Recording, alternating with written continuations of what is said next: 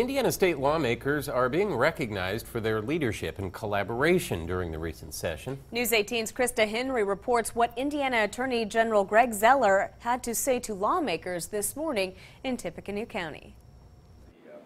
Monday morning, Indiana Attorney General Greg Zoeller made a stop in Tippecanoe County to applaud legislators who worked to pass several new bills he says will improve the lives of Hoosiers. These are areas of public health and safety, as well as consumer protection. So our office was very happy with the bipartisan work in both the House and the Senate that really helped our office. Zoeller says he's pleased with recently passed bills which address everything from problems with illegal synthetic drugs, pain clinics known as pill mills, fraud against Medicaid, and Senate Bill 1, which will provide Indiana schools with matching grants of up to $50,000 to hire school resource officers. It was a very productive legislative session. 15 of the 18 bills that the Office of the Attorney General had sought passed. We were very, I think, pleased in regard to the result of many of those bills. I worked on a few of those personally myself, so I think that